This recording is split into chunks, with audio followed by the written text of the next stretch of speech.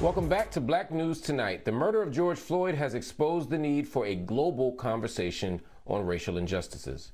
In the national scope, it's also encouraged many people to challenge the legacy of white supremacy and to be more intentional in the fight against inequality. And that's the case for our next guest. He is former ACLU Deputy Legal Director Jeffery Robinson. He's also the writer and producer of the documentary Who We Are, a Chronicle of Racism in America. Take a look.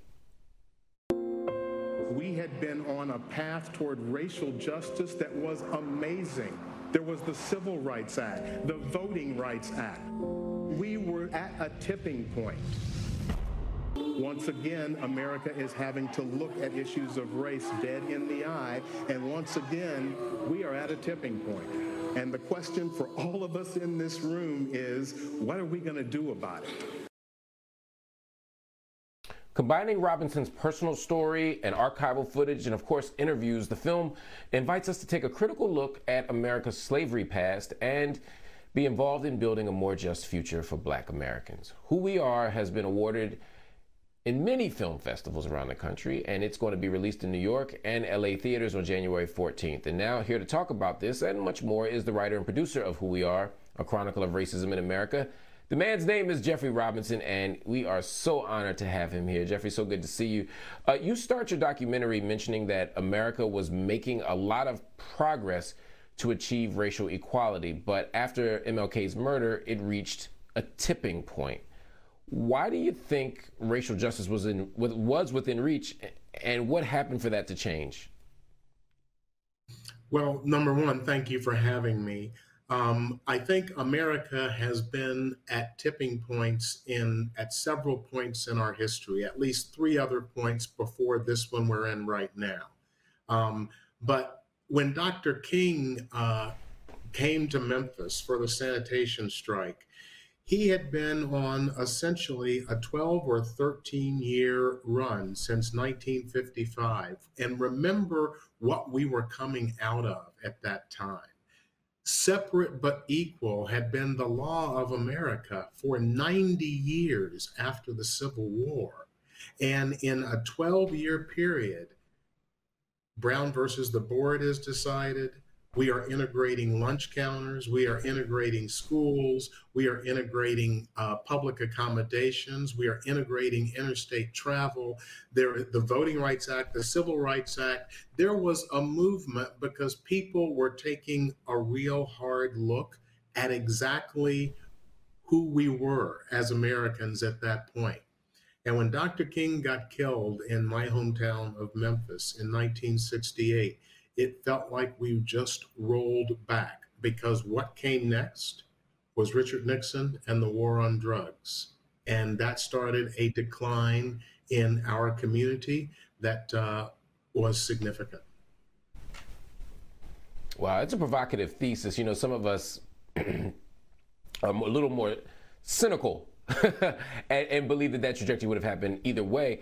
But it's an interesting place to investigate and sort of think through the possibilities of racial democracy in general. And to make a documentary on that, I think, is so necessary. What inspired you to create the documentary, and why do you think that film as a tool, as a mode, as a genre, is a solid way to advocate this, as opposed to a book, as opposed to a series of newspaper articles, as opposed, you know, all the sort of things we've been seeing?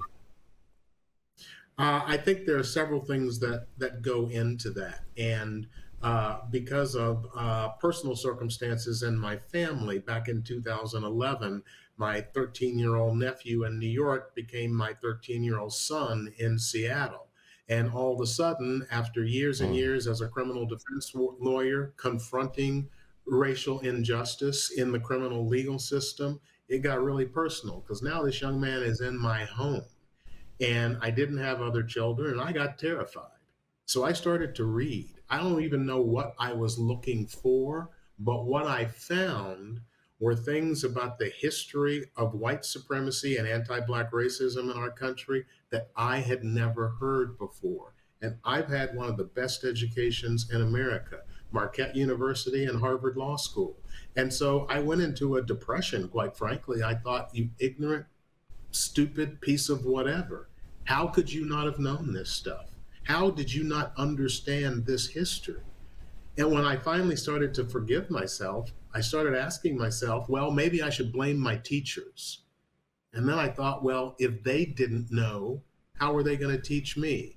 And I started wondering, I wonder how many Americans really know the details of our history. And I'm talking about an unbroken line of white supremacy and anti-Black racism from 1619 to today. And it's not just me saying this as an opinion. It's going to original source documents. It's going to events in history that no one can deny.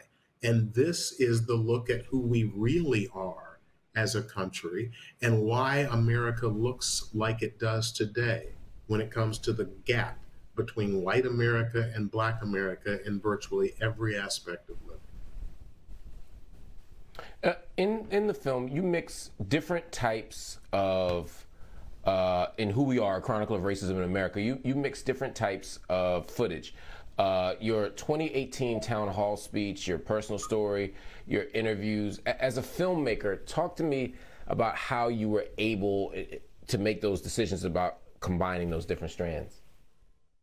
I was the luckiest day in the life of this project was in April of 2017 when I met Sarah Kunstler, who is the daughter of William Kunstler, the famous civil rights lawyer. And she and her sister Emily were filmmakers. Sarah saw my presentation and she and Emily called me and said, we need to meet with you. We want to make this into a film. And you're asking earlier, like, why a film instead of a book? And I think that in my study as a trial lawyer for over 40 years, in my education, in my looking at history, one of the things that I've come to understand is the power of narrative. It is an incredibly powerful force in the way human beings understand the world. And film gives you an opportunity to tell a narrative in so many different ways. So as you suggested, part of this film is me on stage at Town Hall Theater in New York City in front of a packed house, talking about this history that's the backbone of the film. Part of the film is archival footage. We actually found in an old Fox movie tone file footage of June 1st, 1921 of the Tulsa Massacre, and we paid to have it digitized. So that will never be lost. And then we were able to interview Mother Randall, 107 years old, one of the 2 or 3 surviving people from the Tulsa Massacre. When you see those images and hear those words coming from people who have lived the story, it has a power that other mediums don't. And so I was able to hook up with 2 brilliant filmmakers who were dedicated to putting on film the ideas that I had and the message that I wanted to deliver without trying to change it or edit it or make it into something that it wasn't. Wow, well, it's a powerful job you did, and I can't wait for the world to see it. These New York and LA premieres are just the start. Everyone, you will have access to this amazing and award-winning film very, very soon. Jeffrey, thank you for joining the show tonight, and congratulations on the film. Everybody, make sure you watch Who We Are, A Chronicle of Racism in America. The documentary will be released this Friday, January 14th, again in New York and Los Angeles theaters, and lots of other places very, very soon. Everybody.